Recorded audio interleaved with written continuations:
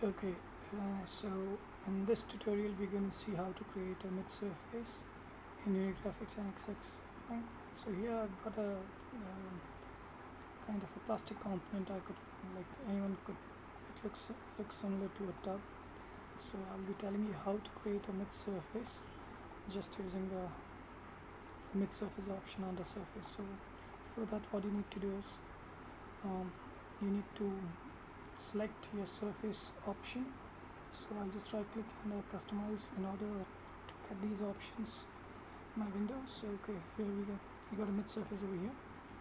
So I'll click on mid surface and I'll better rather choose offset. Then right now in Unigraphics you need to understand one thing. If any icon is indicated in an orange color, means you need to click that first, means you need to select that first in order to proceed ahead with that particular operation. So I'll click here and I'll click this solid. This represents a solid here in this particular option, whereas right now the button next to that is been activated and it's turned green. It means that you need to select a green button after selecting the orange button. Means this is one of the way which indicates you need to follow how you need to follow in Unigraphics, right? So I'll click here. It indicates it just tells me to select one of the surface. So I'll just click just the surface, fine, and I'll make it sure my mid surface has been positioned at the center, fine, and confirmation upon apply. If you'd like to go ahead with that, I'll say okay. Now you can see it has been processing and mid surface has been created for you. You can see here. Okay, in order to now your solid body has been disappeared, it's been hidden. So in order to see a solid body, click on here and you could see your solid body here, and you can see your mid surface in the center of it. I hope. Fine. I'll just deactivate this. Okay. Process. Fine. Now this was the option to create a mid surface in Unigraphics under surface option. So you need to be in a modeling, make sure you need to be in modeling rather than being in an FEM, finite element modeling area. So I'll just jump on to finite element modeling so that I'll proceed ahead with the shell mesh, the particular component. Okay, now here I got a tub part. I'll just right click and I'll say new FEM. FEM stands for finite element modeling. Most of you people are aware of it. So I got a various solver over here. Nastran, well, ANSYS, Bacchus, LS-DYNA is basically used for explicit analysis.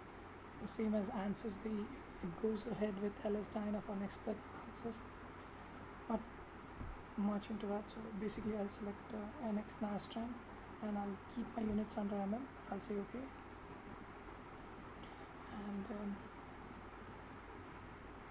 And now you could see various commands that is relevant to your finite element modeling that has been used basically in for creation of your finite element modeling, finite element models. Okay, so I'll just select this body, select this, and doesn't matter, I'm not bothered about the kind of analysis I want to carry. I'm just want to show you how to create a shell mesh on Unigraphics. I'll say okay.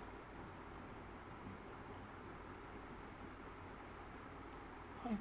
Well, I don't have to worry about the mesh collector, and for physical property just select a P shell and label it. I'll say create.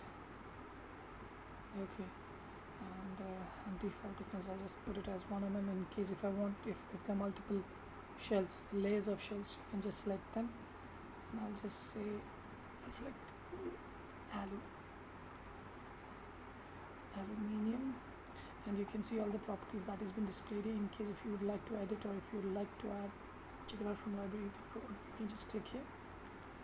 Okay. Now you can see even okay. I'll say okay, I don't want to go ahead further than that. I'll say okay. Right, now it's been created. I'll close it. I'll assign it later on, and I can create a mesh collector. Well, since it's been just one body, I don't have to worry much, so I'm not bothered about that also. So So I'll just right click and I'll activate this funnel modeling. Okay, over here I got a 3D swept mesh, which I'm not concerned over here at this point of time. I got a 2D mesh, and I have another option called 2D mapped mesh. Well, I can just use 2D mesh and create the things randomly, and so it will consist of triangle and quad elements. Whereas if I'll click on map, it will basically it's not predominantly, it will definitely consist of quad elements. I'll just show you for an instant. Okay, I'll just put my element size as 1.